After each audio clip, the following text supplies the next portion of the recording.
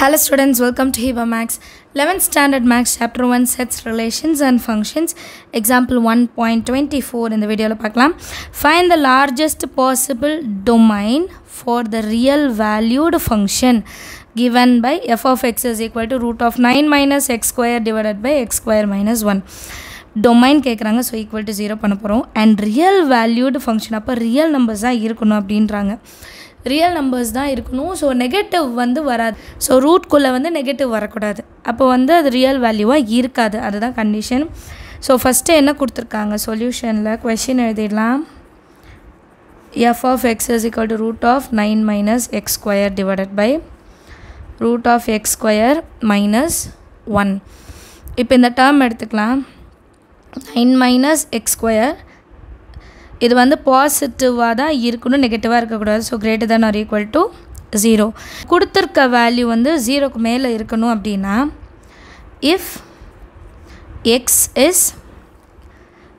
is less than minus 3 or x is greater than 3 இந்த ரெண்டு கண்டிஷனும் வந்துச்சுன்னா less than 3னா ஸோ minus 4 வரும். minus 4 square 16, 9 minus 16 மைனஸில் வரும். அண்டர்ஸ்டாண்ட் பண்ண முடியுதா? இது வந்து இப்போ -4 எடுத்துக்கோங்க. 9 minus 4 ஸ்கொயர், அப்போ 9 minus 16 which is equal to minus பெரிய நம்பர் 16க்கு இருக்கிறனால வந்துடும். இதுவும் பாசிபிள் கிடையாது. அதே மாதிரி x is greater than 3நாலும் இப்போ 4 + 4நாலுமே இது 0, இது வந்து நெகட்டிவ் ஆகிடும். ரூட் வேல்யூ எப்போவுமே நெகட்டிவ் ஆகவே கூடாது, சரிங்களா? So x must lie on the interval. ஏன் இது எழுதுகிறாங்கன்னா -3 விட கம்மியாகவும் ஆகக்கூடாது, 3 விட ஜாஸ்தியாகவும் ஆகக்கூடாது. ஸோ எக்ஸோட வேல்யூ இது ரெண்டுத்துக்கு நடுவில் தான் இருக்கணும், சரியா? அடுத்தது பாருங்கள், அடுத்து டினாமினேட்டர் எடுக்கணும், ஏன்னா அதுவும் நம்ம பார்க்கணும். இப்போ டினாமினேட்டரோட கண்டிஷன் பாருங்கள், x ஸ்கொயர் minus 1. இப்போ இந்த எக்ஸோட வேல்யூ -1 விட ஜாஸ்தியாக இருந்தால் நெகட்டிவ் 0 எடுக்கிறோன்னு வைங்க. 0 - 1 -1 புரியுதுங்களா? 1 - 1 0 ஆகிடும். ஸோ 1 விட ஜாஸ்தியாக இருக்கணும், பாசிட்டிவ் 1 விட கம்மியாக இருக்கணும். இது ரெண்டும் இருந்தால் தான் நமக்கு கண்டிஷன் வந்து கரெக்டாக வரும். இல்லைனா ஒன்று x ஸ்கொயர் -1 வந்து நெகட்டிவ் ஆகிடும், இல்லை 0 ஆகிடும்.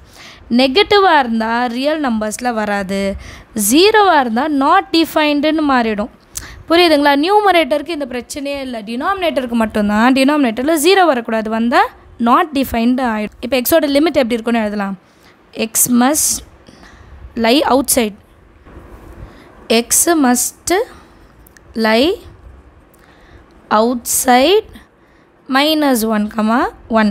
நியூமரேட்டரில் எப்படி பார்த்தோம் பாருங்கள், must லைன்னு எழுதியிருக்கேன்னா must lie on the interval, இது ரெண்டுத்துக்கும் நடுவில் இருக்கணும். ஆனால் டினாமினேட்டரை பொறுத்த வரைக்கும் எக்ஸ் வந்து -1 விட வெளியே இருக்கணும், இதுக்குள்ளே வரவே கூடாது.